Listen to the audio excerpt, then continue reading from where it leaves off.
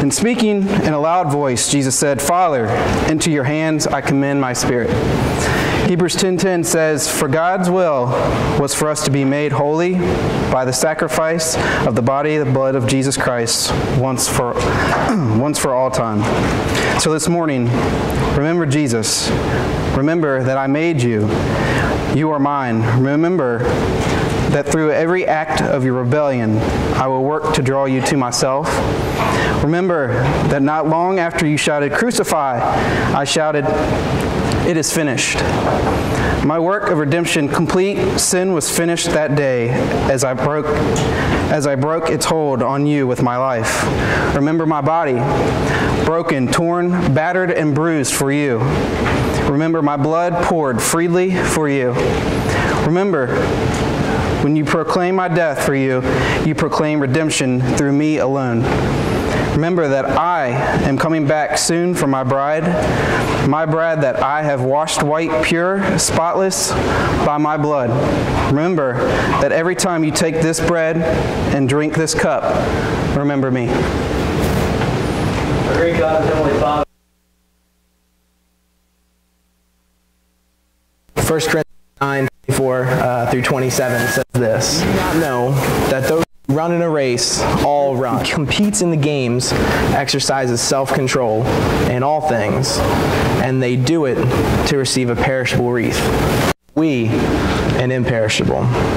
Therefore, I run in such a way as not without aim, and I box in such a way as not beating the air. But I discipline my body and make it my slave, so that after I have preached to others, I myself might not be disqualified. And today, the next 40, 45 minutes, hour and a half, however long I go, we'll see. Cindy gave me the okay, so if I go long, it's on her. You can hold her accountable. I just want to go through Paul's couple verses here, and we're just going to take some tips from him because I think he's more of an authority on this than I am. So I'm just going to stick with what he teaches us. All right, and we're going to talk about how faithful Christians finish the race, right? And so my proposition, we're going to have a few points here that faithful Christians who finish the race, just like we want to do, faithful Christians will do these things.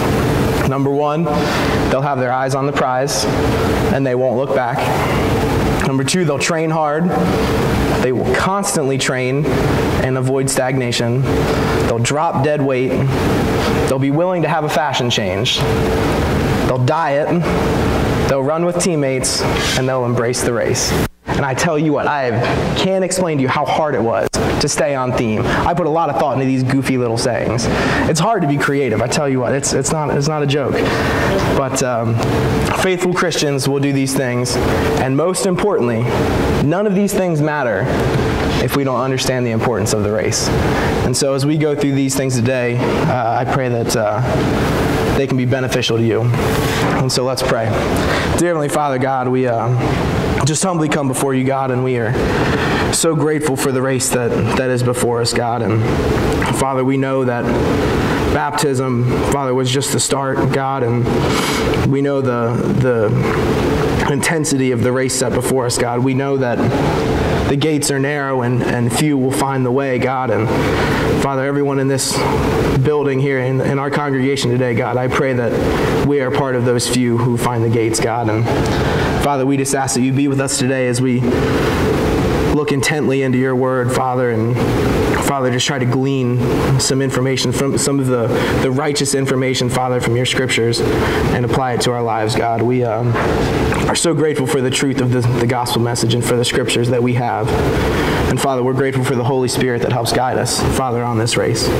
Father, we love you so much and thanks for Jesus. It's in his name we pray. Amen. So number one, the faithful Christian who finishes the race will understand the importance of the race. We read it already. Verse 25, it says, they then do it to receive a perishable wreath, but we an imperishable. See, Paul understood what he was racing for. The worldly people, they just want that materialistic, whatever it may be. But us, the imperishable wreath, the crown of righteousness that we receive the day we die when we go into heaven. And I want to submit to you this morning that if we understand that, that is half the battle, right? Because importance determines effort. If you were here earlier for Sunday school, you heard Chuck kind of allude to that the way we understand things, if something is important to us, that's where we put our priorities, right? And if we understand the importance of this race, the implications that we have, that'll determine our effort in this race. And so, LeBron James, right? The way I thought of it was this.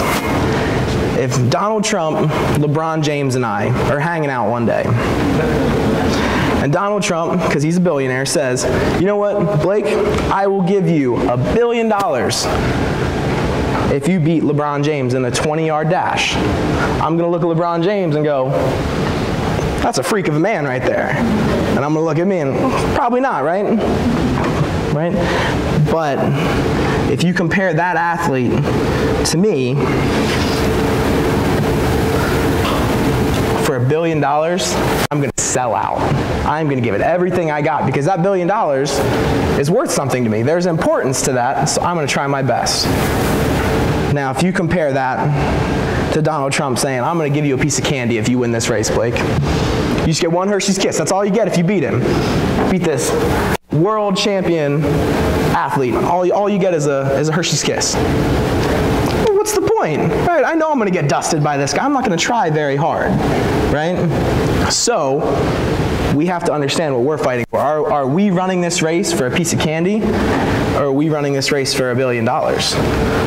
And so 2 Timothy 4:7-8 tells us what $1 billion is. It says, I have fought the good fight, and I have finished the course. I have kept the faith. In the future, there is laid up for me the crown of righteousness, which the Lord, the righteous judge, will award to me on that day. And not only to me, but also to all have loved his appearing. And I think it's pretty obvious what we're running for, right? We are running to spend eternity in heaven with Jesus. And I think that when you've been in the congregation, when you've been a believer for as long as some of us have, I pray that never loses its impact. But it's easy to, right? We say, oh, we're going to heaven with Jesus. But do we really think about what that means? And I thought about this, and Luis and I have talked about it, and when we think about eternity, if you ever dwell on eternity, does it make your brain hurt to think about how long eternity truly is? I think about everything in life, in our worldly life that we live now, everything comes to an end, right? Our favorite movies, our favorite books, right? Childhood came to an end. High school came to an end. Singlehood came to an end. Time before kids came to an end, right? Everything we know, this life is finite. There is an end to it. But eternity, there is no end. And that's what we are racing for. I've heard it explained once that if I were to take a rope from me and the rope stretched all the way to the glass there, the other end, that's eternity. And our life on this earth is this far. It goes this far. That is eternity. And our brains, we can't comprehend that because we are not God. We have a finite understanding of time. But with God, there is no time. We will spend that entire eternity with Him. And when we understand that, we're going to put in the effort, right? And I tell you what, Satan does not want us to understand the importance of that. He is attacking what happens when we die. Right? When we talk to people in the world, they think when we die, that's it. It's done. You know, there's nothing else after death. Satan wins if we believe that, brothers and sisters, because there's no consequences for our life and our actions in this world. And he wants us to believe, he wants every single one of us to believe that all we're running for is that Hershey's Kiss. He wants us to think we are running for something so insignificant. Why sacrifice our time, our money, our effort, everything? Why do it for Hershey's Kiss? No, we are running for eternity with Jesus Christ in heaven, and we need to understand that. 2 Timothy 2:5 says, also, if anyone competes as an athlete, he does not win the prize unless he competes according to the rules. And I throw this in there just to make the point that perseverance of the saints is a salvational issue, and that there are terms for how we run this race laid out in the scriptures, and that we have to stay in his faith and in his grace to get that prize at the end of the race. And a big part of that is that this race that we're running is a solo mission, right? And we know that everyone is accountable for his own deeds, and that we can't piggyback off our spouse, off our parents, off anyone we might in this life. We are the ones who have to be willing to run this race and live according to the rules if we want to reach the prize at the end. So number 2, the faithful Christian who finishes the race will keep his eyes on the prize and not look back. Verse 26, as we go back to our main text, it says, "Therefore, run in such a way as not without aim, and I box in such a way as not beating the air."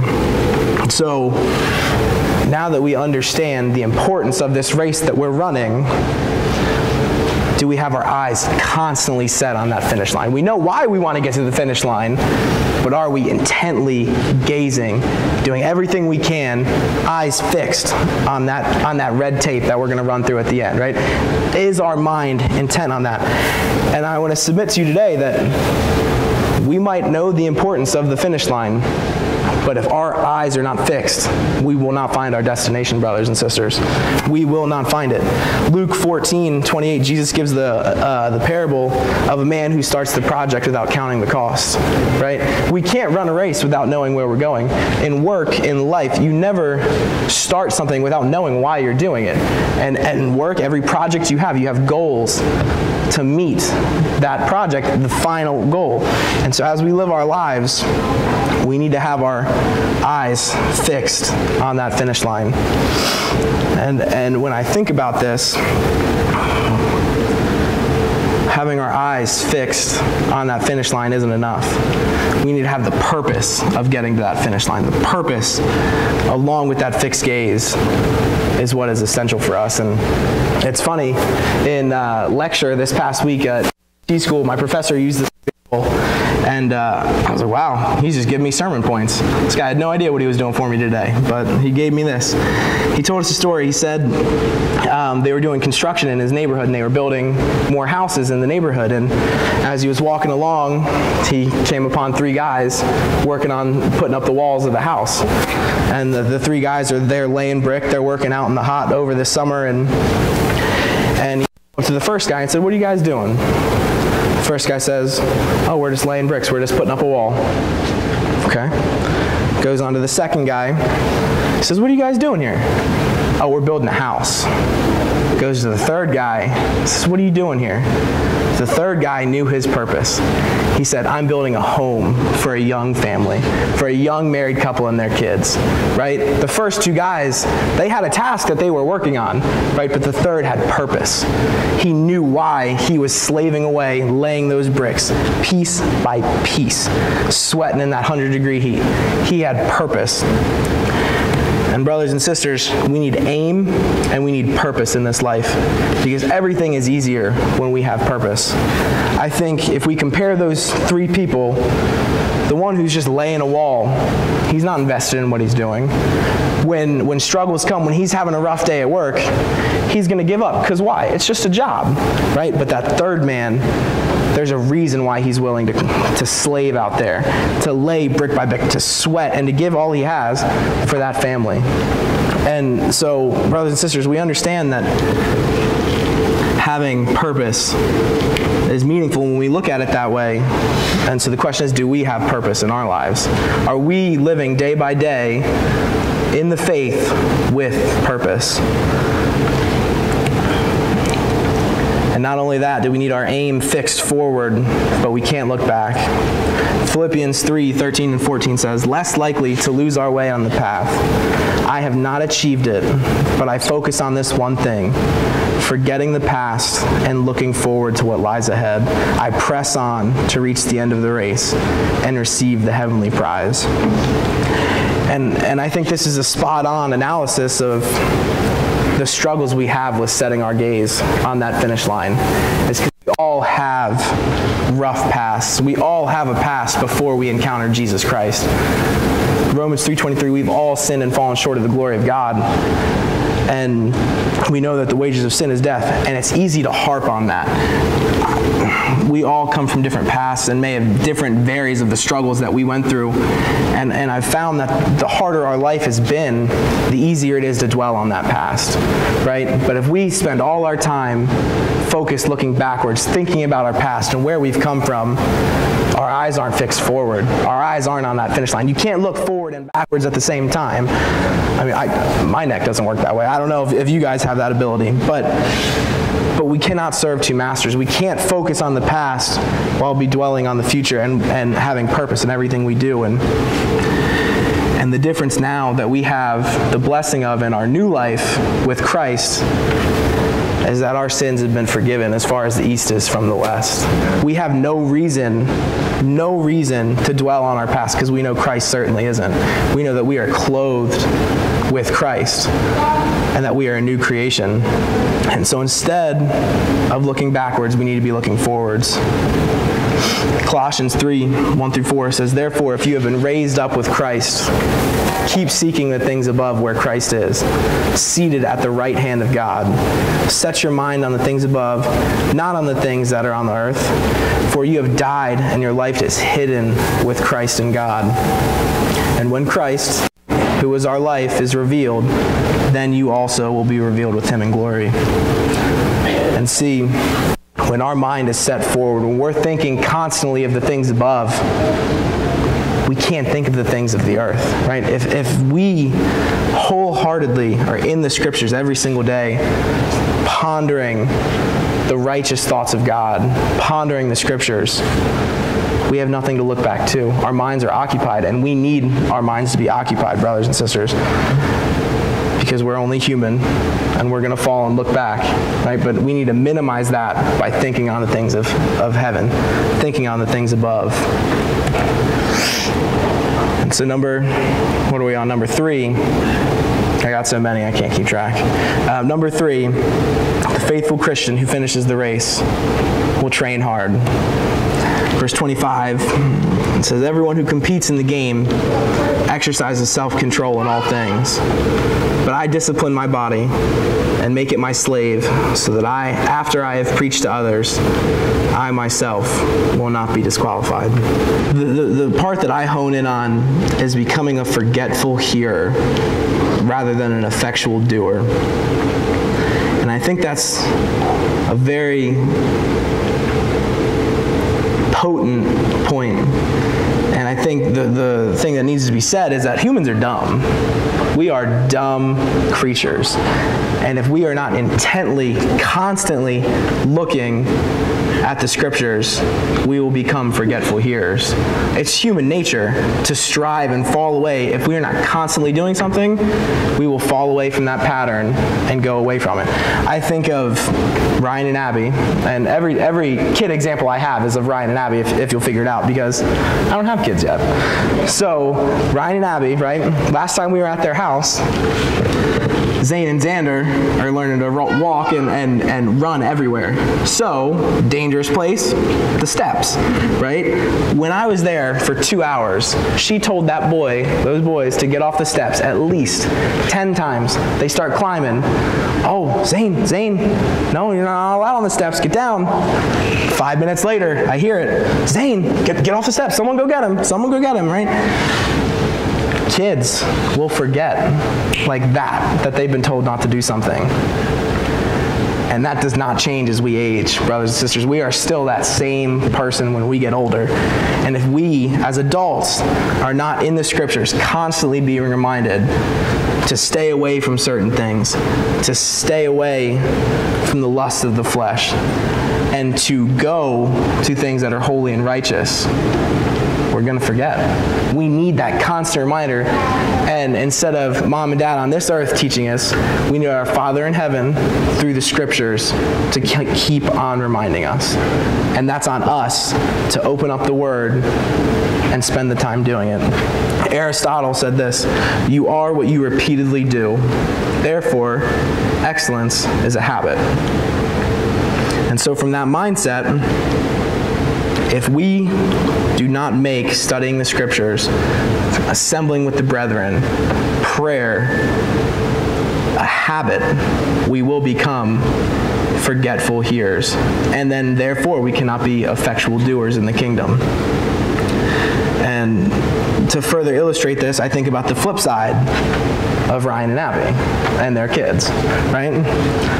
When I'm over at their house, in the chaos that is those 4 boys running around the house, right? I get caught up in this whirlwind of just little kids running around me, loud, right? And I get a little disoriented, right? I'm not around kids very often, except for at their house. So I get caught in that whirlwind, right? But then I look at Ryan and Abby, and they are cool, calm, and collected, right? Because they are in that every single day. They are in the storm every single day, right? We know that James 1:2-4 says suffering produces endurance and makes us complete. They learned patience dealing with those 4 boys, chasing them up and down the steps every single day, right? And I don't have to do that. They have been made complete in their patience. Obviously not made complete, but they are closer to being complete in their patience than I am, because they are in the trenches with those kids every single day, and I'm not. We are what we repeatedly do. Love, joy, peace, patience, kindness, goodness, faithfulness, and Chuck's favorite, self-control, are therefore habits.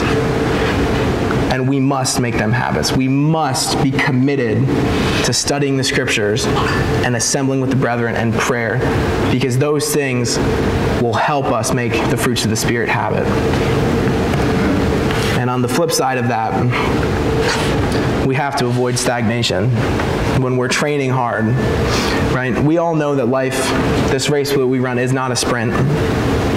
And that we all have the hills and valleys in our faith. We all have them. And if we say we don't, we are liars. We all have them. And we're all going to stumble. We're all going to fall down on this race. And that is okay. I do not want to come across as saying that is not okay and that we have to press on, press on, press on. That should be our goal. But we are humans. We live in the flesh. And we are going to stumble. But what is not okay, as we're going to read here, is to stay down, to be defeated, to become stagnant, to slow down, right? Because God hates stagnation.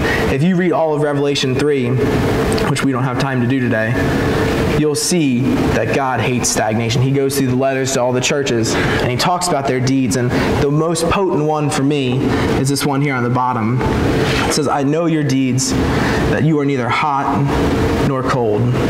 I wish that you were cold or hot, but because you are lukewarm, I will spit you out of my mouth. Brethren, as we keep going on this race, we have to train hard and avoid stagnation.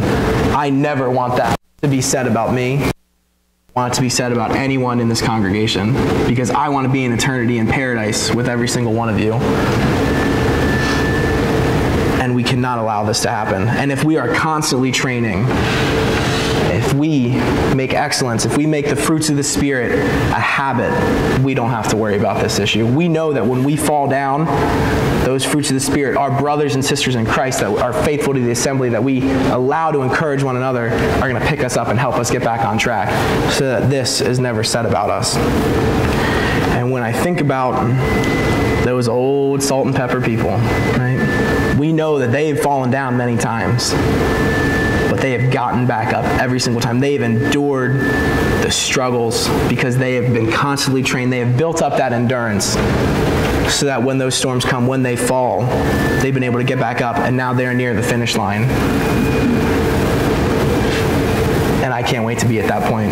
I hope you guys are the same way, where you are ready because you've conquered the trials, you've avoided stagnation, you've pressed onto that finish line, and you're just right there at the finish line. And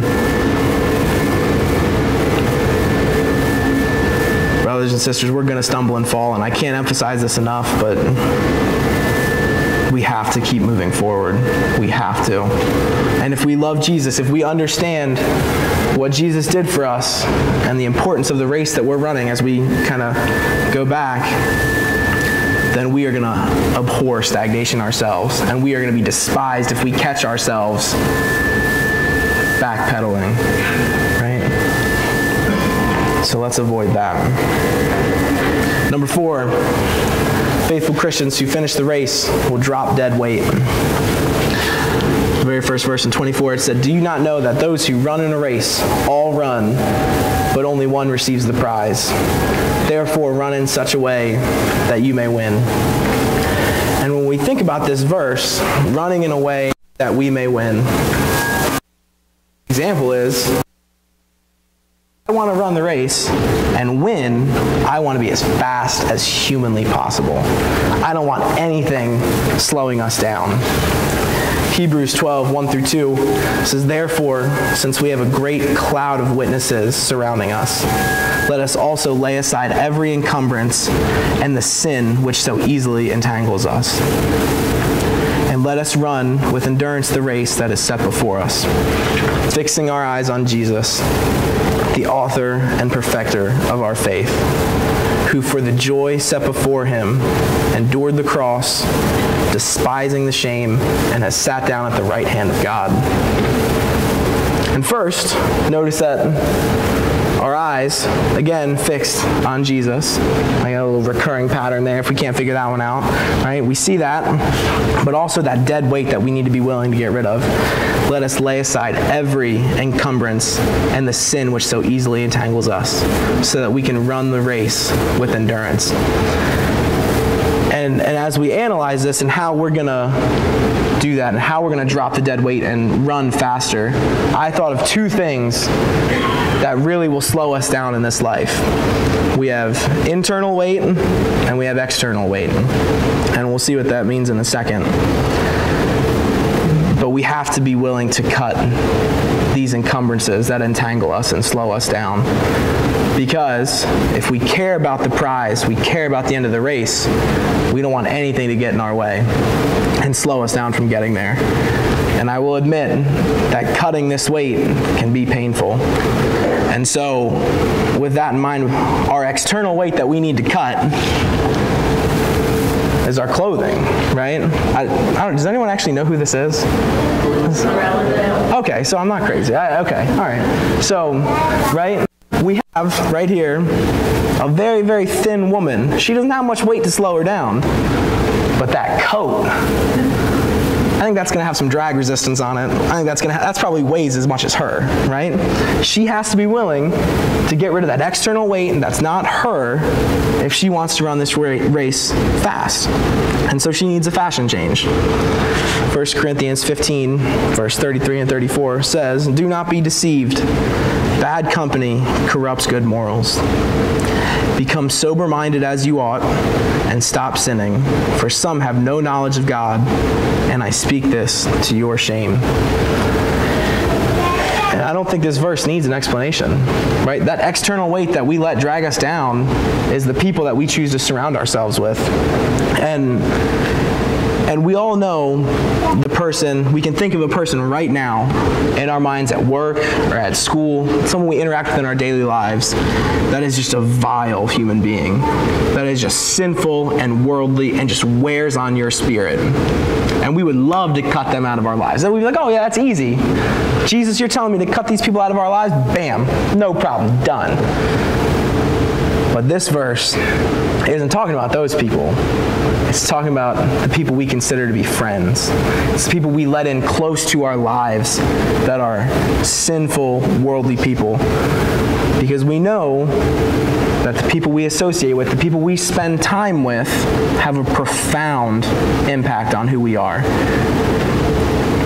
And when we allow that bad company to corrupt our good morals, because we let people in close to us who we probably shouldn't, they're going to wear on our spirit. And you might be saying to me, Blake, we're supposed to evangelize to the sinners of the world because we were once sinners, and yes, we are, right? But we need to be careful and purposeful when we go out and evangelize to the world, because just as much as we like to think we have an impact on the worldly people, that we're bringing the light of Jesus to them, they are also having an effect on us if we are not careful. So brothers and sisters, we have to be willing to cut that out of our lives if we want to run this race unencumbered and run it as quickly as we can. And the other thing we have to do is get rid of some of that internal weight and some of our extra poundage that we carry ourselves. Right? We have to be willing to diet. Galatians 5:7 says, "You were running a good race. Who cut in on you to keep you from obeying the truth?" And I think, one, this emphasizes my point that bad company corrupts good morals, yes, but we choose to allow that bad company to corrupt us. We choose to allow the people around us that are going to wear on our spirits. And also, we choose to allow the idols that we have in our life, that extra poundage that we carry ourselves. No one else has anything to do with the idols that we have in our own life. We have to be willing to cut those pounds, to cut those idols out of our life. And I think about, because we're in February now, we're not in January anymore. But we think about January 1st. What's everyone's resolution? They got to lose weight, right? Everyone says they got to lose those pounds, right? And so if I said to all of you today, you're going to start a diet, and you're going to lose weight, and you have to cut out all these sweets and the fats and all this gooey stuff in here, right? We got to get the chocolate away from Louisa, right? We know that's her thing, right? And if everyone is reflective of that, and for me, it's brownies. I'm not just picking on you, sweetie, right? For me, it's brownies. But if I said you have to cut weight, everyone in your mind right now can think of the one thing that they cannot have in that house, right?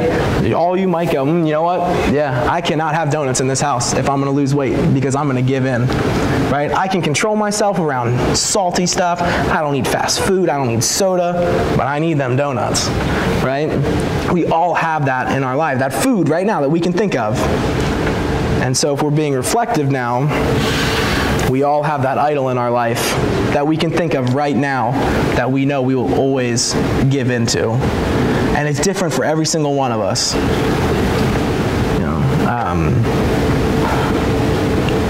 Whether it's football, whether it's sports, the love of money, work. We can make our kids idols if we're not careful. Drugs, alcohol, anything that makes us not sober-minded, right? All of these things, anything that we put in front of God that holds us back from serving His kingdom, from growing in the faith day by day, is an idol. And we need to be wary of that. And we need to be able to be self-reflective. And I challenge you all, as you leave today, to be self-reflective and think about what these idols are in your own life that are slowing you down in this race. Because anything that takes our focus away from having our mind set on the things above is an idol. And we need to be willing to remove it, brothers and sisters. We have to be able to move it. And I know it's hard. But I would encourage each and every one of us today to try and cut the dead weight, to just try it and see how fast you'll run. See how on fire you will feel without these things slowing you down. And you'll feel on fire in the faith, and you'll get to that high point, right? And once we get to that point, we just got to keep it going. But the first step is removing this dead weight from our lives. Point number 5, the faithful Christian who finishes the race will run with teammates. And I like to think this is pretty self-explanatory as well, right? It's the opposite of bad company. We want to remove the dead weight and replace it with our teammates who are going to build us up every single day, right? We need constant encouragement. We need Abby constantly telling us to stay away from the steps, right? We need that. We need our brothers and sisters in Christ to encourage us, to come alongside us and run this journey with us, right? That's why we have the assembly. What? Right? Hebrews 10:25. I'll go back to Chuck because he loves this verse.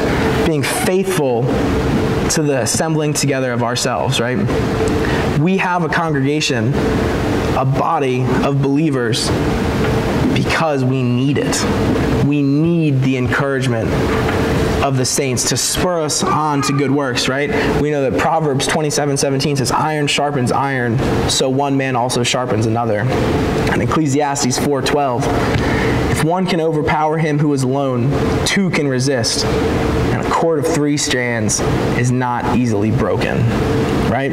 There's a reason we have this assembly, and I'm going to challenge every single one of us to be faithful to the assembly, to run with the teammates every single Lord's Day, to meet around his table, to hear the word proclaimed, and to pray with the congregation, right?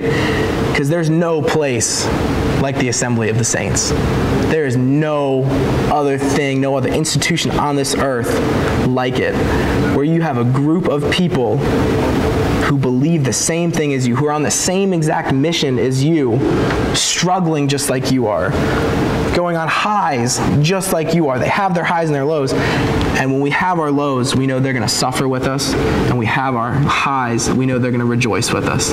There's nothing like this on this earth except for marriage. And the difference between the assembly and marriage is that our marriage is every single day, right? I am lucky enough to have a hype man that I live with every single day who's going to encourage me and spur me on to good works in the Lord, right? The whole institution of marriage, when we think about it, when we look at it, was designed to have a helpmate in this life and to get one another to heaven together. And brothers and sisters, if we have the privilege of being married today, we need to ask ourselves, are we being our spouse's hype man? Are we constantly building them up, encouraging them to good works? Because that's why we're married. It's not to fulfill our own selfish lusts or to help pay the bills, whatever, to have a sugar mama, sugar daddy. No, it's there to help spur one another to good works, to finish this race like we ought to, so we can win that prize together. And my last point is this: faithful Christians who finish the race and get the prize embrace the race. Matthew 20, Jesus gives the parable of the laborers in the vineyard. And instead of reading it, I'll just summarize. Sunrise hits, the vineyard owner goes out and he hires a bunch of workers and says, I'm going to pay you $10. They work all day, they slave out in the hot sun, and then with 2 hours left in the workday, he goes and hires a few more workers, and at the end of the day, he pays them $10 as well, right? Both got $10, but one group worked very much less for it, right? And we know Jesus taught us this parable for us to understand that everyone receives the Holy Spirit when they're baptized, and if they run the race with faithfulness, no matter how long that race is, whether it's a day or 60 years, that they get to go to heaven and share in that prize. But what I want to focus on in this is that when they received their pay at the end of the day, the group who had worked all day in the fields was angry. They were upset that their labor was worth the same as someone who worked 2 hours. And the problem with that is that they didn't embrace the race. They didn't enjoy the work that they were doing for the King. They didn't have that mindset, right? We understand the purpose. We have our eyes fixed on that finish line. And that's easy to do, but what's hard to do is embrace the struggle it takes to get there. Instead of being upset that they got paid the same amount for working X amount of hours longer, we need to be thankful that we had the ability to work in God's fields, right? If we, every single day in our lives, embrace the struggle, embrace the tears and the time that we give to the kingdom, all our money, all our effort, our blood, sweat, and tears, instead of being upset about that, we need to be thankful that we have the privilege of doing the Lord's work on this earth.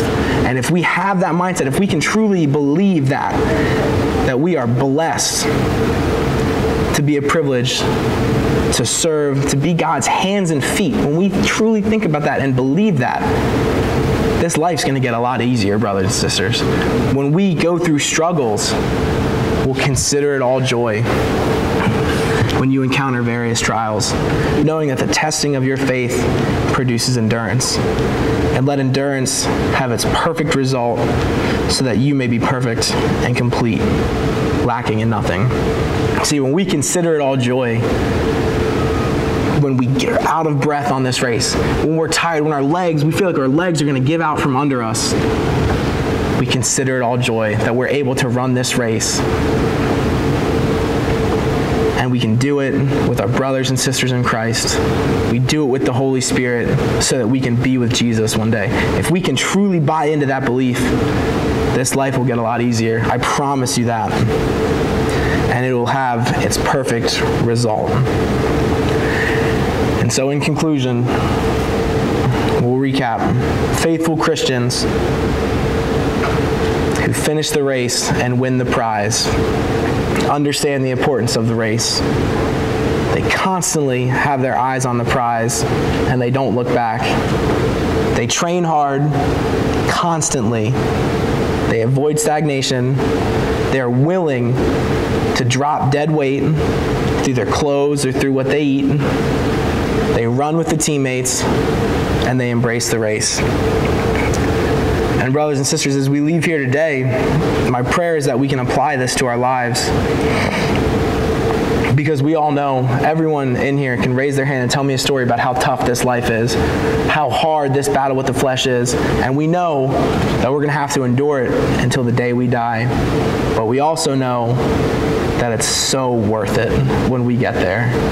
That everything we will endure in this life, we will be rewarded for tenfold on the day that we meet Jesus. And as I close, I just want to end with, when we do these things, if we can apply these to our lives and be faithful Christians to the end, that we will one day hear and be able to say to ourselves that I have finished the race, I have fought the good fight and finished the course. And then Jesus will turn and say to us, well done, my good and faithful servant. Let's pray. Dear Heavenly Father, God, we just humbly come before you, God, and we just love you so much, God. And Father, we know that you loved us. Father, you sent your only Son to die for us because you loved us and want to spend eternity with us, God, in paradise. And Father, we know that your work has been done, Father, through Jesus on the cross, and that your side of the covenant has been upheld and will continue to be upheld, and that you will never fail us, you will never give up on us, God. And Father, we know that the race ahead of us is solely on ourselves, God. And Father, I pray that you give us the endurance to run this race, God, that you give us the courage and the boldness and the desire to cut out idols from our life, God, to be willing to discipline ourselves and make it a slave, our body a slave, God, because we know that those things produce endurance and have a perfect outcome, Father.